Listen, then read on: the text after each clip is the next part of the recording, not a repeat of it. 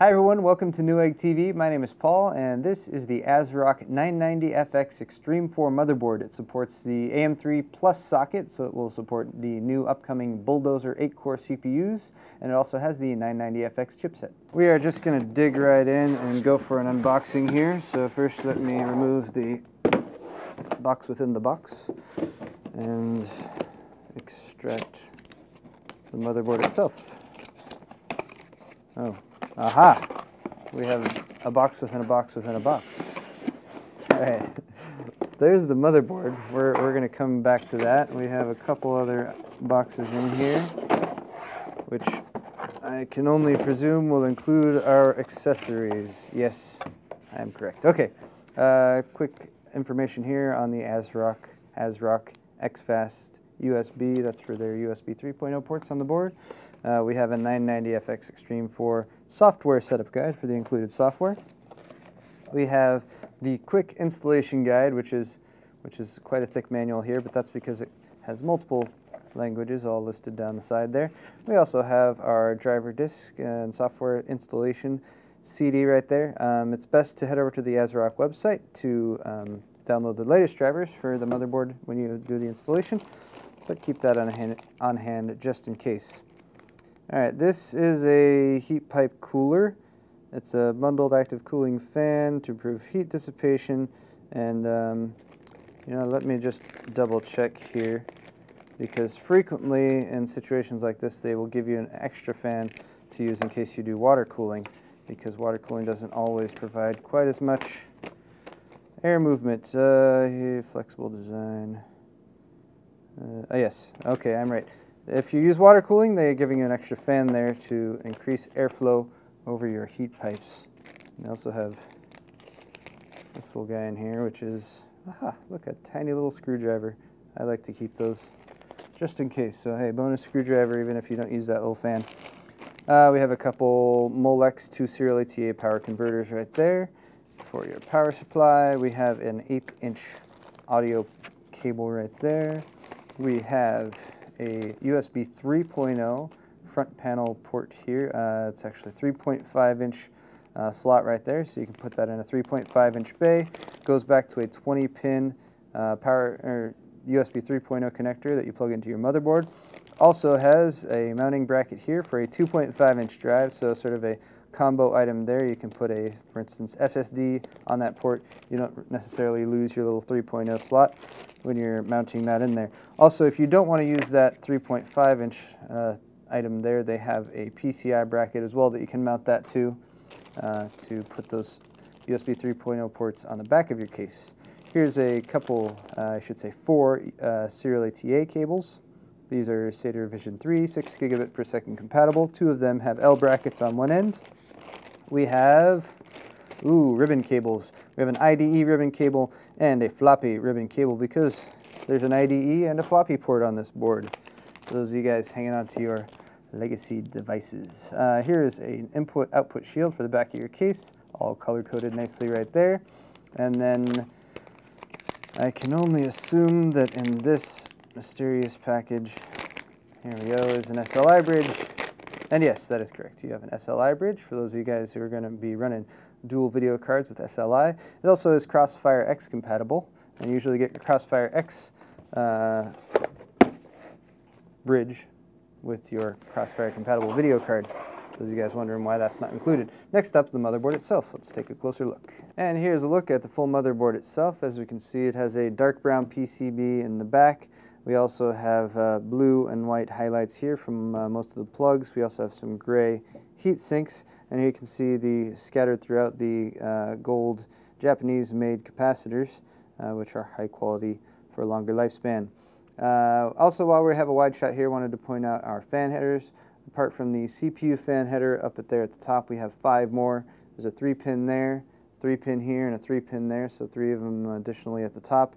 Then we have another 3-pin fan header right there, and also a 4-pin fan header nestled right in there.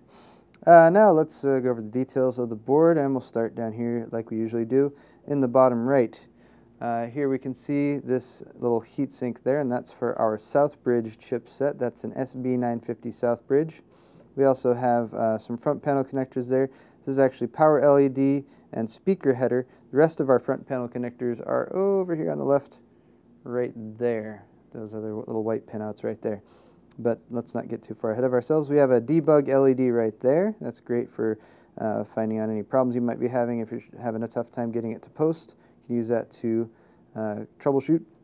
We also have surface-mounted power and reset buttons right there. We also have the USB 3.0 20-pin header right there. You can use that with the included bracket that I showed you with the accessories. Front panel connectors once again. Here's your floppy connector, COM header out right there. And we have a couple SATA ports actually down here in the bottom left of the board. Those are SATA revision 3, 6 gigabit per second. Actually, all of the SATA outs on this board are SATA revision 3. Only difference here is these two are controlled by a Marvell chip. That is a Marvell, wait, I have it right here, 88SE9120 chip that controls those SATA ports. You can actually see that chip right there. Let's talk about our PCI Express slots. Now, again, the blue and white slots here. The white ones are actually these short ones here, PCI Express X1 here and here. Also a couple legacy PCI slots right there. Then we have 3 PCI Express full-length 16 slots. The top 2 are wired for full 16-speed PCI Express. That's where you're going to want to set up your Crossfire or SLI if you're going to go with a dual card solution. It's nice that these have triple spacing. It gives you an extra space in between for some extra airflow, or to plug in your PCI slot right there if you so desire. Again, if you're running Crossfire X or SLI, these will still run at full 16 speed, both slots. And then you have a 4-speed slot down here at the bottom. So if you want to run a triple card setup, you'll have X16, X16, and X8. This also supports quad SLI and quad Crossfire, and that's if you're running dual GPU cards. Moving right along, let's talk about the right side of the board over here. Again, the SB950 Sli Bridge chipset right there, and that controls these side-facing serial ATA ports. Again, all of these are serial ATA revision 3, 6 gigabit per second. Here also you have your IDE port, so you can use that IDE ribbon cable if you have an older IDE device that you want to plug in. Moving up the side of the board here, we have a couple USB 2.0 pinouts here for USB 2.0 ports. We have a FireWire pinout right there for connecting FireWire, either front or back panel. We have our 24-pin standard motherboard power connector. And then we have our DDR3 slots right here. And this supports dual channel DDR3. You can have up to 32 gigabytes of DDR3 RAM installed, though it is harder to find the 8 gig DIMMs right now. Right here it says DDR3 speeds of up to 2100 megahertz are supported. That's an overclock speed, of course, but you can bump it up to that if you so desire. Moving along, we have our AM3 Plus socket right there. We know it's AM3 Plus because it is black, the socket itself. Also, you can't really tell, but the actual pinholes there are wider with AM3 Plus than they are with AM3. Here's your AM3 Plus mounting bracket here for your cooling solution. This is improved because it doesn't block off the side, so it allows for a little bit better heat dissipation, and according to the specs I've read, it keeps your MOSFETs and everything a little bit cooler.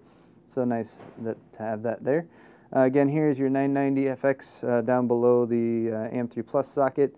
990FX Northbridge chipset underneath that cooler there. This has a heat pipe running up here to your MOSFET coolers that are under here. This has an 8+2 phase CPU power delivery design. And then above here we have our 8-pin EPS supplemental CPU power connector. That is right there. Am I missing anything? There's an SPDIF plug up there. And I think that's about, oh wait, we should mention a couple little items a little bit further south down here. There we go. We have our front panel HD audio connector right there, as well as an infrared header. And finally, let's talk about inputs and outputs on the back. Here we have a couple PS2 ports for mouse and keyboard. We have a clear CMOS button right there. We have some audio outs, that's coax audio, as well as a optical Toslink audio out for digital audio. USB 2.0 ports, we have a couple here, a couple more here. We have a LAN port there, that's a Broadcom BCM57781, controlling that Broadcom gigabit RJ45 port right there. We have a couple more USB 2.0 FireWire eSATA that is also compatible with Serial TA revision 3, 6 gig. We have a couple USB 3.0 ports right there. While I'm at it, the USB 3.0 ports on this board are controlled by eTron EJ168A controllers. And then we have our our audio outs, just standard 1/8" audio jacks here in the back. It does support 7.1 channel, and it's controlled by Realtek ALC892 codec. And that is going to wrap it up for today's video. Once again, this has been the ASRock 990FX EXTREME4 motherboard with the AM3 Plus socket, 990FX North Bridge, and SB950 South Bridge. If you are purchasing this motherboard, bear in mind it is forward compatible with AM3 Plus CPUs from AMD, also the Bulldozer line of 8-core CPUs, but also is backwards compatible with AM3 CPUs. So you can check the ASRock website for a full list of compatibility options. For Newegg TV, I am Paul. Thank you very much for watching today's video. If you want to see more just like it, please head over to our Newegg YouTube channel and don't forget to subscribe. We will see you next time on Newegg TV.